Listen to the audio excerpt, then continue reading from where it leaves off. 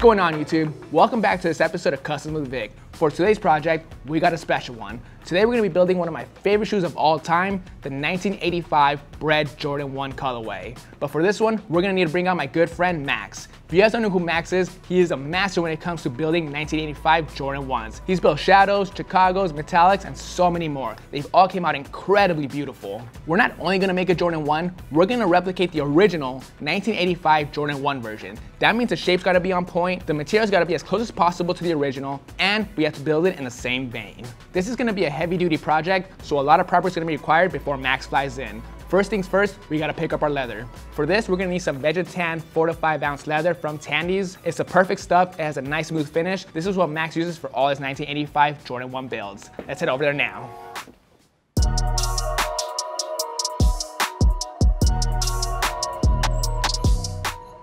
All right, we made it to Tandy's. I love the fresh smell of leather. Today I'm looking for one thing, and that's Vegetan leather, but I feel like a kid at the candy store, so I'm gonna see what else I can find.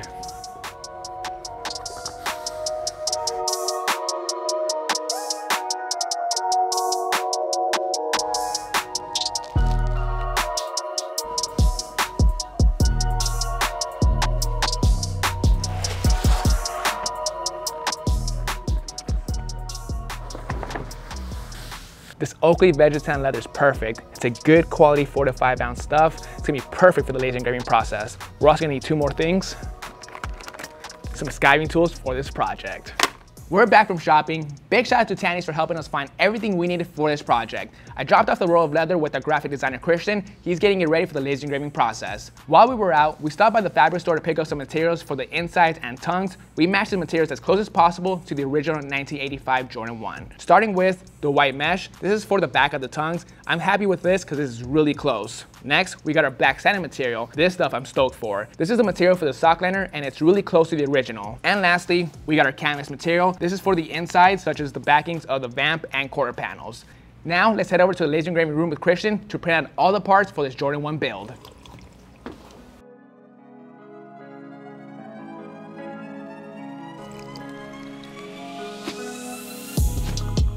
Christian went ahead and spent a lot of time on this project to get it ready for the laser engraving process. I even asked him to provide stitch marks throughout every single part. That way, when me and Max go in and stitch the project together, it's clean and precise all around. I do want to mention that we are using Max's patterns. Over the last year, he has spent a lot of time perfecting it. He's broken down several 85s to achieve the best and most accurate 1985 Jordan 1 pattern out there. Again, we are using Vegetan leather for this project, and I gotta say, this is the best stuff I've used on the laser engraving machine. It's thick and such great quality. This is the closest leather that I know of that replicates the 85s.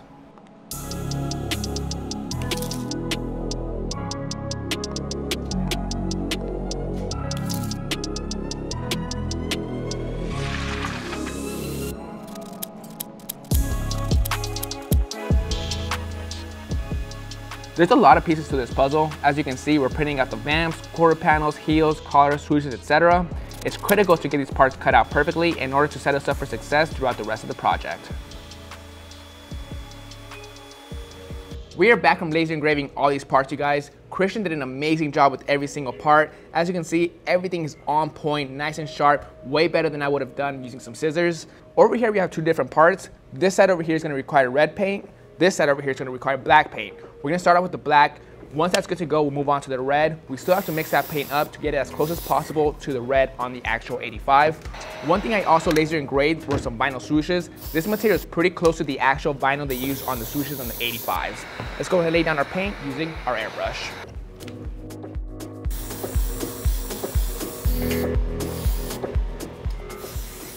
Finally, after a couple hours, you guys, I got the red paint down. This literally took forever. It was really hard to mix and match the perfect color on these original 85s. The original red on this shoe is a bit faded in some areas, scuffed up. On the toe box, it's a lot darker red compared to the back. On the back, it's a bit more vibrant. Ultimately, I picked the best red from the shoe, and that's this red right here. For the color mix, I used all these colors. It's a bunch. It's not very organized. I used transparent red, bright red, fire red, black, brown, raspberry, white, all these colors from Jacquard. I was just kind of throwing colors in this jar. I wasted a lot of paint throughout this process, but eventually I got the perfect red. Now let's lay down our paint again using our airbrush.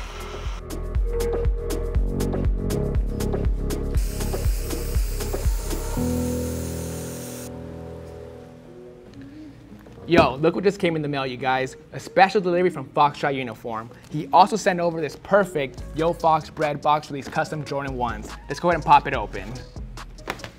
He'll send over a letter. Let's go ahead and read it.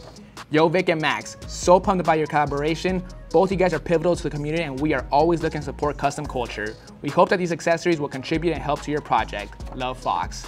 Fox, this is awesome, man. I appreciate it. Let's go ahead and check out what's inside. First box, we got our black laces. We got solid black, fadeaway black, and fadeaway oxide. Really cool. Then we got our red laces. Solid red, fadeaway red, and fadeaway curry. This is really cool because it gives me the option for whatever look I want to go with these customs. Last box, we got our Fox Union red and black laces, cream and sail stainers, and a bunch of Nike labels for this project and future ones as well. These laces are key for this project. The thread count, the weave pattern, and the colors are all on point. The details really matter. Thanks again, Fox. This project wouldn't be possible without you. Paint job is good to go. The red and black parts are fully painted. They turned out awesome. Off camera, I went ahead and prepped our Jordan 1 donors. These are the perfect donors. I got them off a pair of Ace of Spades Jordan 1 lows. It has that cream tint to the outsoles. These are gonna be perfect for the 85 Jordan 1 build. Like I said, you guys, we got every single part to this Jordan 1 build ready to go. Our secret weapon has finally landed, the 1985 Jordan 1 expert, Max. What's up, everybody?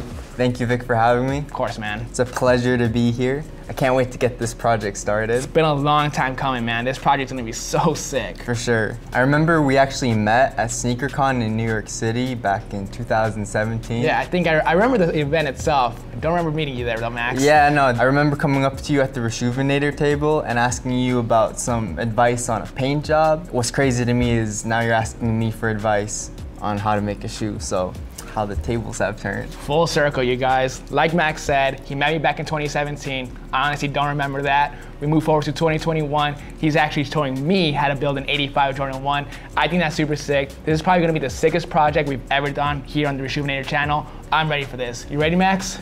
Let's go. Let's do this. To continue the prep work, we're gonna have to skive certain parts of the leather. That's right. If you guys don't know what skiving is, certain areas of the leather needs it, because once you start stacking certain parts of the shoe, it's gonna get bulky. For this part, we're gonna be using a skiving tool from Tanny's.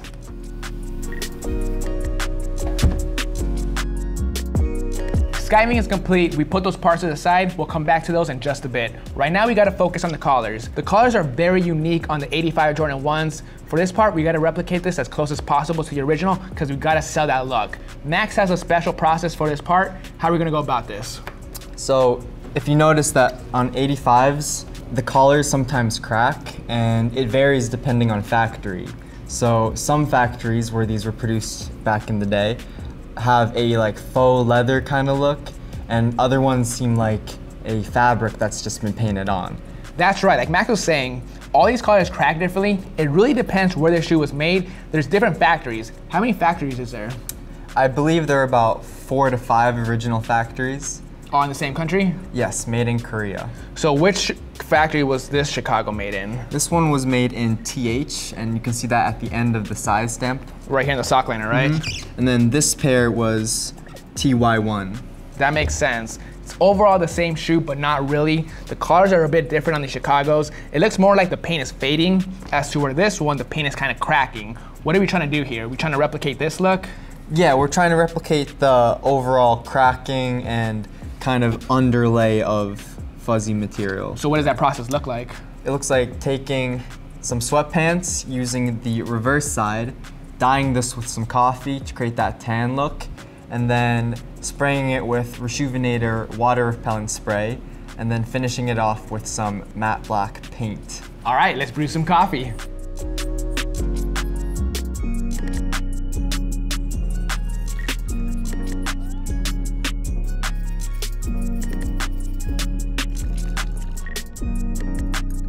While we let the coffee sit, let's take a look at these 85s. So on the inside, we have a cotton liner on the lateral and medial side, as well as the vamp. So I'll be recreating this by using heat and bond, some fabric, and we'll fuse that to the back of this leather. Nice. While he does that, I'm gonna move on to the vamps.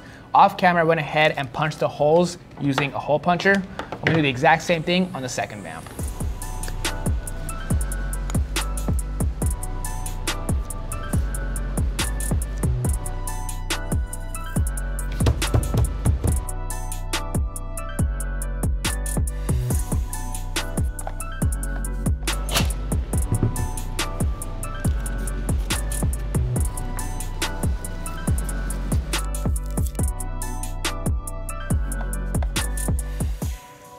While Max is finishing that up, I'm gonna go to the sink and rinse the collars out. For this part of the process, Vic will be sitting on the sidelines while I show a highly requested part, which is building the Air Jordan 1 tongue from scratch. What the tongue consists of is front fabric, back fabric, and foam, pretty much sandwiched together, and then a binding along the edges. I got all these materials for the tongue at my local fabric store, and what I did was basically take an original and compared the tongue to all these different fabrics that best resembled the original look. I started off with this front fabric, and it's some kind of nylon. I don't quite know the name of all these materials, but my best advice is to take them up to your shoe and see if they actually feel the same. Right here I have the back, has a fusible side. I have this foam that I've found is the best to use on tongues personally, and here's the front. And lastly, we have these custom Nike Air tags from Fox Trot Uniform. To begin this process, I'll be using Pellon double-sided fusible foam. This is my personal preference of foam because I get to choose my desired thickness of the tongue. It has fusible sides, which I can bind together with an iron. I'll start by stacking 3 layers together. So I have a front side, a middle portion, and a back side. I'll begin by taking the back material and fusing that on one piece of foam. It's important to make sure you take a look at the direction of the weave so that the tongue has its lines going vertically. Make sure that the surface is clean on both sides because you don't want any lint getting caught in between. Make sure your setting on your iron is at a low setting so you don't melt the fabric, and you just iron right over. And as you see, it is bound together. Now we'll go on to the front side. So now that we have our back, our front, our middle section, we will begin by taking the back with the middle, fusing this, the iron. Ideally, it's probably most effective if you had a solid piece of foam that was the correct thickness, but this is just how I did it and have been continuing to make them. Now I'll be taking the pattern and tracing it. I'll do that on the back.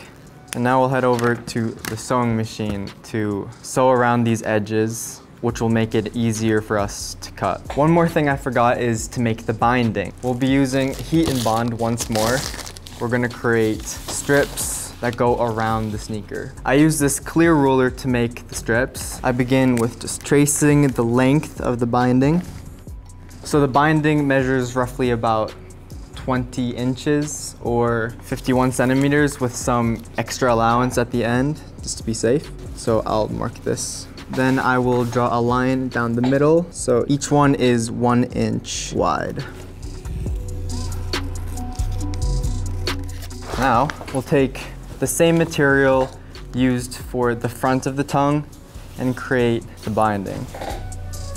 What I've learned is this fabric isn't that stretchy if you pull it at 90 degrees anyway, but if you have it at 45-degree angle like this, it stretches just enough to wrap around the corners and hard to bend areas without getting a bunch of creases.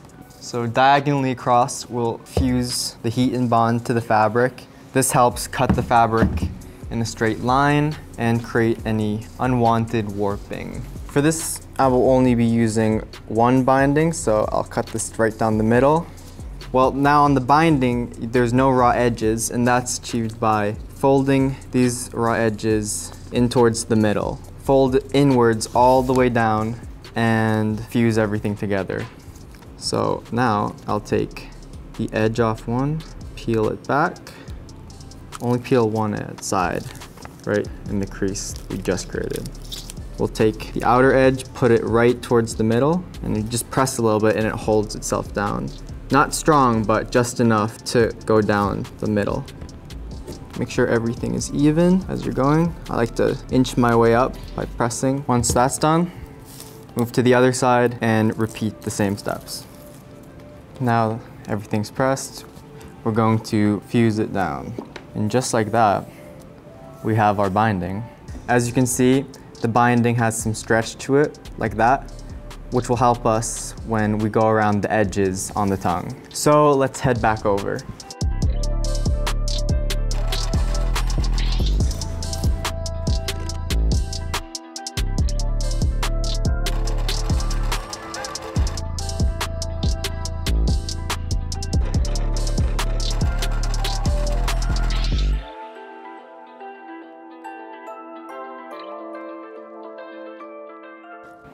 Just got back from making these tongues. Off camera, I went ahead and added these eyelet lace holders for the tongue. I used an X-Acto knife and just poked 2 slits all the way through. And now we're gonna attach this to the vamp as well as the liner all in one to complete the first half of the sneaker.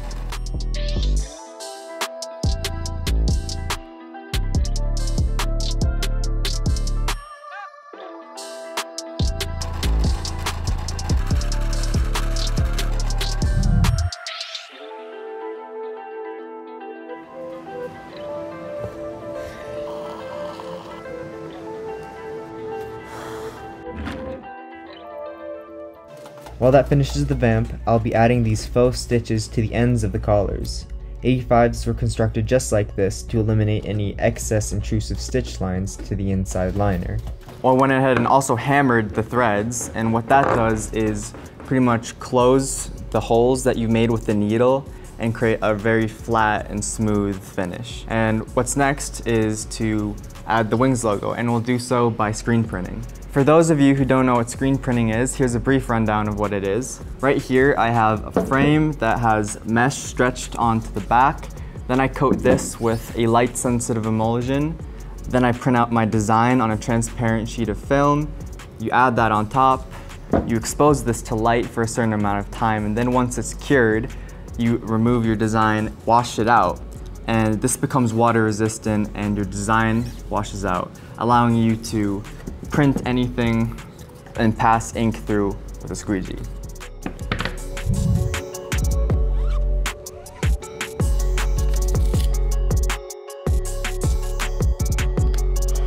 Now I'm curing the ink with a heat gun and embossing the print with a ballpoint stylus.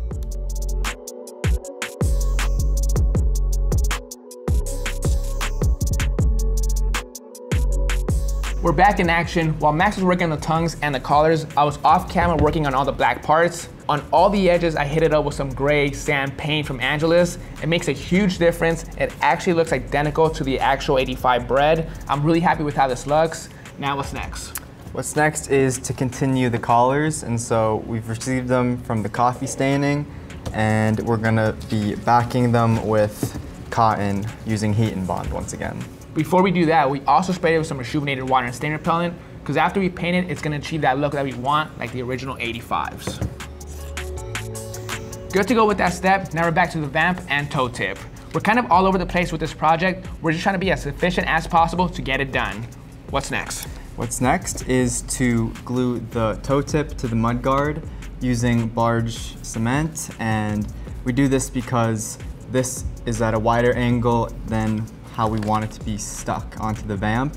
We need to make sure it's all set before we sew. The main reason it's a lot wider than the actual vamp itself is to give it that proper shape that we're looking for once it's all fully done. We'll start by taking the pattern and using some guides to mark where the placement is going to be. I'll be using this little metal ballpoint stylus. You can use a pen, anything that won't be too visible. In order to create proper adhesion, we'll be using an X-Acto knife. You can use sandpaper, anything that will scuff up the surface.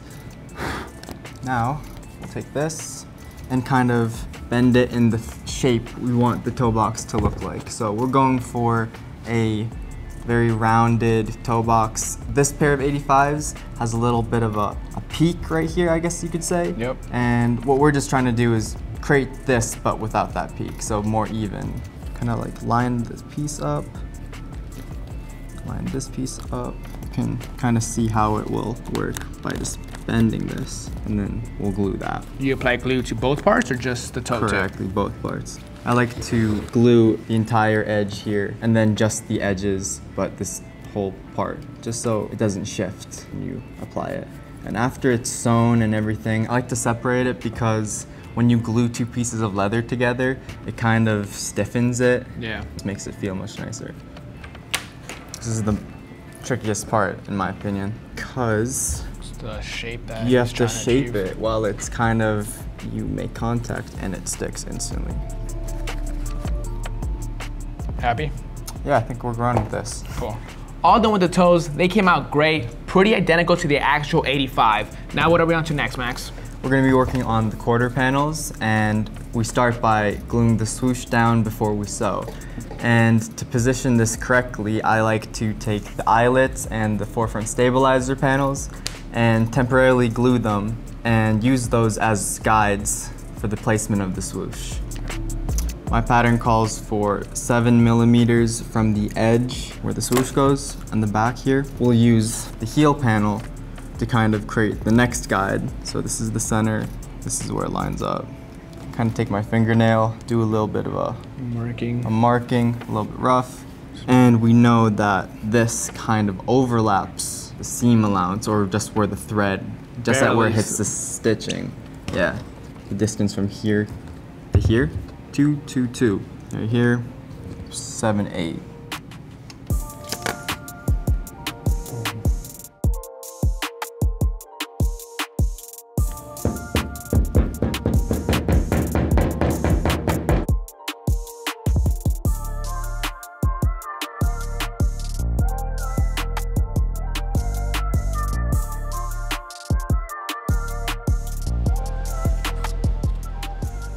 Swooshes are in place. Before we could go in and sew it, we still gotta take care of the heel. But before that, what do we gotta do? We gotta make the heel counter, and I like to use Tupperware or any kind of sturdy plastic.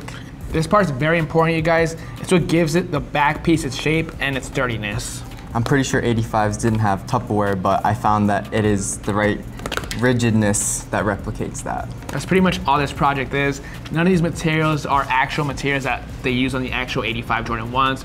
We're just doing our best here to replicate what was actually used on these shoes. Max is killing it over there on the sewing machine. While he does that, I'm gonna take care of the heel counter. We'll be using 60 grit sandpaper to roughen up the material. We'll be doing it on both sides so it adheres properly to the material. Now that the swooshes are sewn to the quarter panels, Vic here is hand sewing them together. And meanwhile, I'll be taking the heel counter and gluing it down to the heel.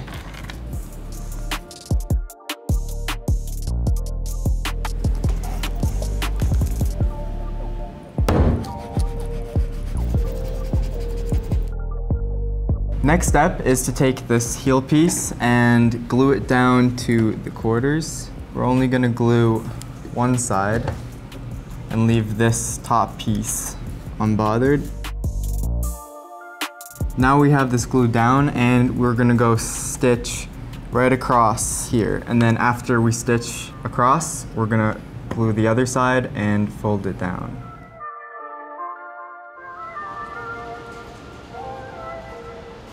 Heel tabs in place. What Max is about to do right now, he's about to stick the heel onto the upper part so we can get it ready to sew it up. Now we're back to the collars. For this part, we're gonna lay down some black paint. After you. We're gonna be using some black Angelus paint mixed with some 2 Hard. It's about a 50-50 ratio, and we'll be applying it using some angular brushes.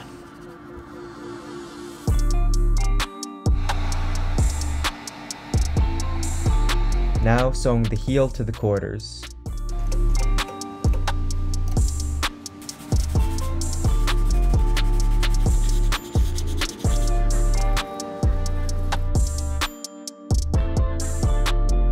Here I'm tracing the sides of the first collar on a semi-flexible fiberglass stabilizer. The shape I'm cutting them out to is based on the stabilizers found inside 85s, which covers the top eyelets and the ankle flex notches. Check this out, we're making some really good progress. These collars are all done. They came out really good, you guys. I'm excited for it. What do you think, Max? I think they turned out great, even though at the start, they didn't really look up to how we wanted them to, and I went ahead and sanded some stuff and it happened to look just perfect for it. So much better. Before Max sanded it down, it was really shiny, super rough. After the sanding job, it made it look a lot better, really close to the actual 85 Jordan 1. We also went ahead and added some reinforcement material on the inside to make it a bit more firm, some canvas material. On the original 85 Jordan 1s that I took apart a long time ago, this was on the inside.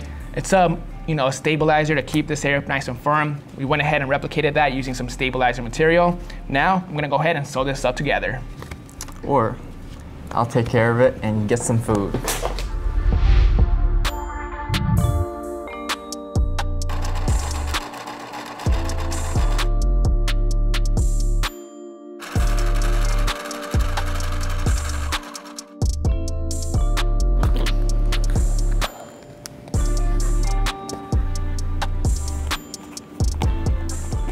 This bottom piece is completely done. Same thing with the top piece. Now it's time to put these together. Off camera, we went ahead and added this line. It's very hard to tell from this angle, but the line goes right across the swoosh and up. We're gonna apply that stitching once we apply the sock liner. Right now we're gonna focus on attaching these two pieces on the machine.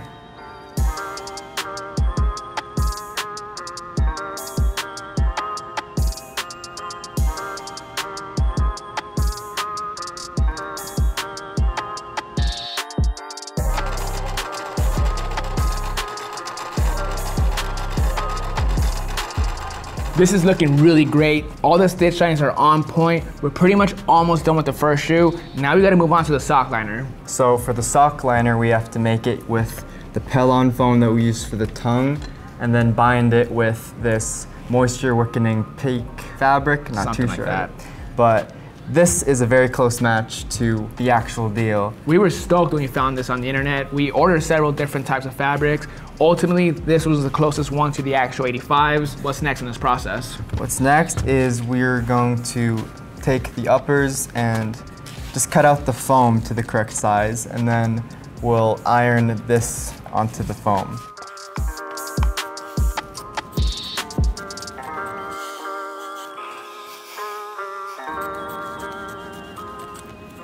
Make sure it's steady, so you could clip or tape, whatever. And then I first do a solid, like as best of a line right across the top. And then I cut this out, this foam piece. Then I'll fold these back. It's all flat. We then start sewing everything. I like to put my hand in, give that shape, because that curve will actually switch the dimensions up.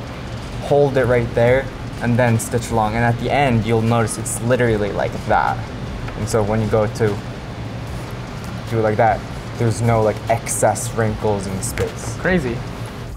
We're done for the most part with the sock liners. Max went ahead and screen printed the size tag on the side, came out really clean. Now we're on to adding the foam and adding some more stitching. What do we gotta do for this?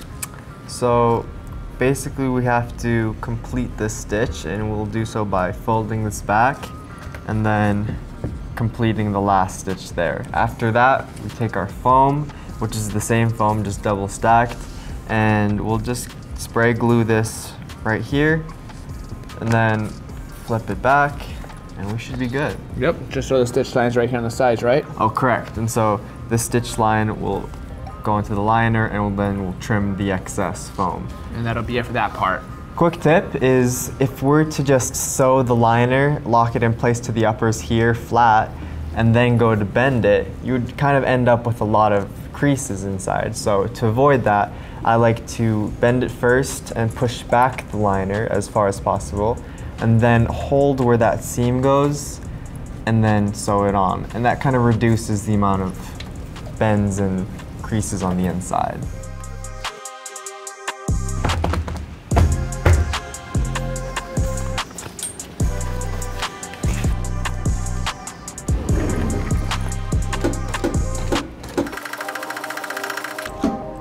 All right, so now we have the liners locked down to the uppers. We trimmed the excess here. And what is next is to add these eyelet panels on the edges. We're gonna glue them down and then sew them. And after that's done, we'll take the 4-foot stabilizer panel and sew that down. After that, we'll take this last piece and glue it and make a little square seam right here to lock that down. We'll punch some holes after that, and we can begin Connecting the front. precisely.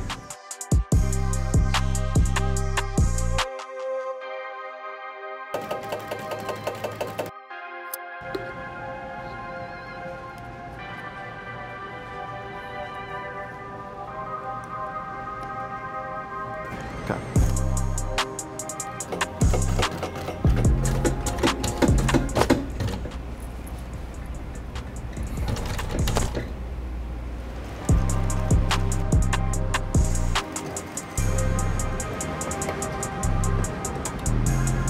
Oh man, this is fun with this machine. Continuing details on the insoles, make sure to cure the ink so it doesn't rub off during wear.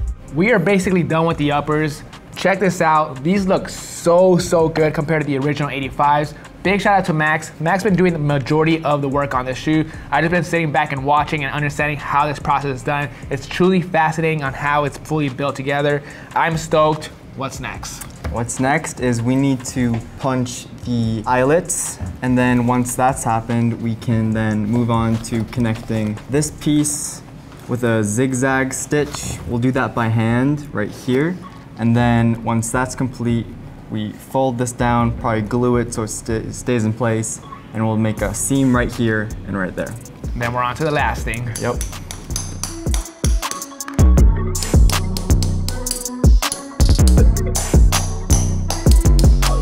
Good to go with the holes. We're getting a lot closer to completing this custom. Now it's time to connect this piece with this piece. On the original 85 Jordan 1s, right here we have a Jordan 85 Royal that we took apart a long time ago. On this 85 Vamp, just like the one we created, it has a V right here. We went ahead and stitched it using a zigzag method. On the sides, it's gonna require that exact same method to put it together. We're trying to make this build as close as possible to the actual 85 Jordan 1. The newer retros that are built nowadays aren't built like the 85s, isn't that right, Max? That is right, and they use a lot less material. For instance, the Vamp extends all the way down and it's pretty much a double layer of leather. And on the retros, it kind of just ends right there at the stitch. And they don't really do the zigzag stitching, right? No, so the whole construction and build, the way it's attached and everything is completely different. That's right. So again, with this custom, we want to make it as close as possible to the actual 85 Jordan 1. So for this step, we'll be using some thread and a needle, and simply we're just going to hand sew it together.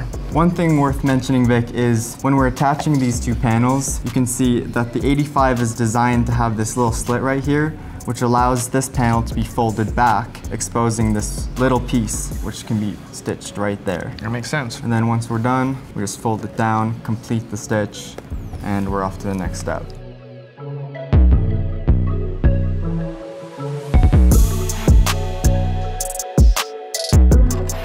Finally, after a long process, we got the uppers fully built. These look so awesome. Now it's time to give it its shape before we apply the soles. For this, we gotta start the lasting process. We got our Exciter Last, our lasting board made out of vegetan leather. We're gonna nail it down to the last, grab our upper, place it on the last, and simply start wrapping it around, nailing it down to give it its shape.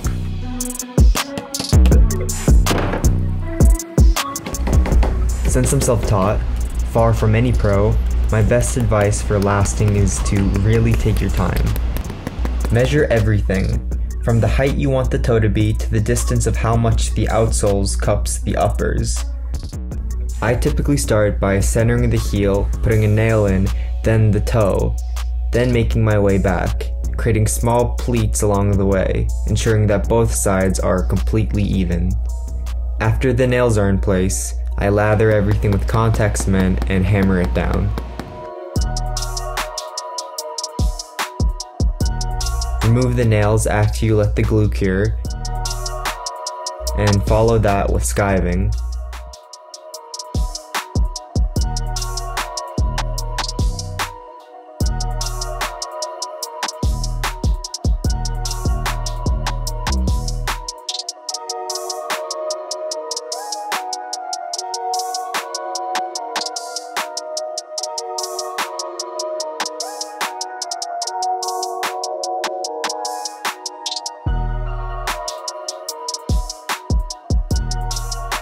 The lasting process is complete, you guys. This shape looks awesome. Now the last step we gotta do is apply it onto the sole. We're gonna apply some glue and then bond them together.